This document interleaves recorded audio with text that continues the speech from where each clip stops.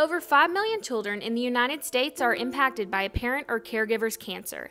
At Florida State, some students know about these experiences all too well.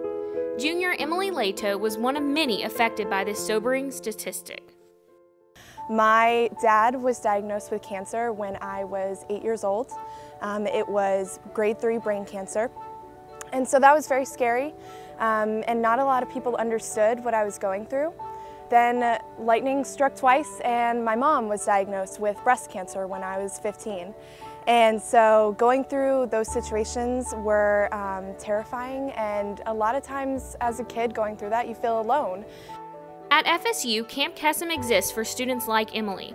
This organization is compiled of student leaders who take initiative and work towards creating an all-expensive paid camp during the summer for children in North and Central Florida. And now my parents are cancer survivors, and so I am here at FSU in Camp Kessum able to use that experience. Although Emily did not participate in camp when she was going through these hardships, FSU senior birdie, Marin Douglas, was able to. I knew that as soon as I got to Florida State, I wanted to be really involved with Camp Kessum just because it had such a powerful influence on me as a kid. So when I think of Kessum, I think of home. Students at Florida State spent all year fundraising to take the burden off students and their families who suffer from cancer. From Share-It nights to Halloween candygrams, members of this organization put their whole heart into everything they do. We spend that whole year waiting for that one feeling of stepping foot on the campsite, and it's just like a switch. Like, we become totally and completely ourselves. Camp Kessum is one like no other. I think of home because I spend all year waiting for that moment where I can go back to camp and be with the campers and give them that safe space where they don't have to necessarily directly talk about why they're there, but they can still know that we're all there for the same reason. And it's literally this inexplicable feeling of love and community.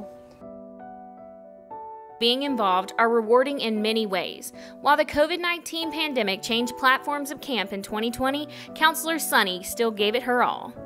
So I have been to 2 in-person camps, and then last year we did a virtual camp called Kessum at Home, and there really wasn't any difference between the in-person and virtual camps. The magic was still there. You still got the connections with the campers. In person or at home, relationships are rewarding throughout the Camp Kessum organization. Camper and Counselor Sunny has a passion for helping those in need. Being a coordinator has really allowed me to establish myself as a professional in the Tallahassee community, as well as just allow me to grow professionally as well. I'm a tour guide for the university, so I was able to make connections with other families that way, and it really just pivoted me towards a certain path in what I want to do. Growing up, I always knew whatever job I was going to end up at, I wanted to help people in some capacity, and now I know I can do that through my experiences with Camp Kessum. Growing into different careers and passions, each student describes Kessum with love. The best way to describe it is just like that overwhelming warmth feeling. Camp Kessum means magic to me. It's changed my life. Camp changes lives. As Camp Kessum continues to make a mark on kids around Florida and the nation, it also touches the hearts of every FSU student involved. I'm Abigail Watford, reporting.